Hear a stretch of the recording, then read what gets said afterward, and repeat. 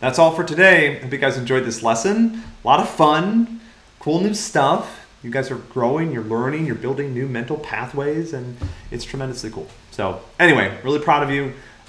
We've packed a lot into the last 2.5 weeks together.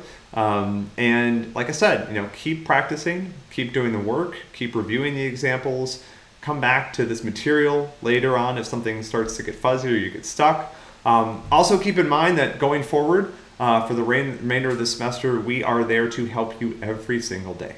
The help site is available from 8 to 10 and then 6 to midnight.